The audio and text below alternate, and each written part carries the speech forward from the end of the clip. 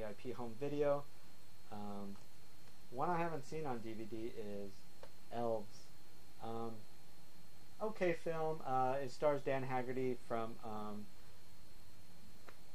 can't remember what he was on. A Grizzly Adams. That's it. Gotta love your Christmas horror. Next up is Jack Frost with this lenticular cover. Thought that was pretty cool. Apex Home Entertainment. Next up is Vestron Video. Great film. Company of Wolves. Angela Lansbury. It's just a great werewolf monster tale. And that is out on DVD, by the way.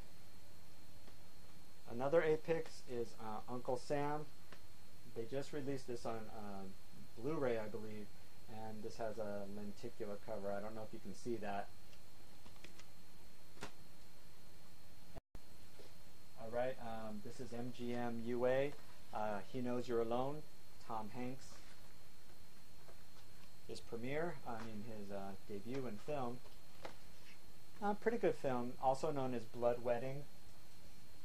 Another is, I believe I bought this used somewhere, obviously it says used, but Media's Carnage. Okay film. I remember being kind of bored with it, but it's been a while since I've seen it, and maybe I just didn't appreciate it back then. I'm not sure. Alright, up next is a Paramount film, Orca the Killer Whale. I just love this cover art compared to the DVD cover art. This is just more menacing. Again, never pulled the tab. Up next, I'm going to spotlight a film I don't remember seeing before, but it's called I Dismember Mama, and it comes in this bigger case, and then just a plain black case from Video Gems. Just from the pictures on the back, it looks very low budget. But I remember, a lot of tapes used to come like this, shiny and in a plain sleeve on the inside, but that usually used to be porn. Go figure. Again, another one like that is from Wizard Video, and this one's sort of, really beat up. I probably got it used. Was Zombie Lake. Makeup is just horrible in this. I know it has a DVD release, but I don't really remember it, except the makeup was really bad, and it probably put me to sleep. I'm sorry if that's your favorite film, but pretty bad. Next, I have Fright Night 2. Somebody put the price tag on the outside. Other than that, the box is in pretty good shape. Really good sequel. It was on DVD. Of course, now it's out of print. So most people are trying to hunt down, the videotapes just so they can have it, because those DVDs are outrageously priced. Next up are a couple films that I've never seen out on DVD. And this one was from Paramount, and it's H.P. Lovecraft's Lurking Fear, and below it says Infinite Evil.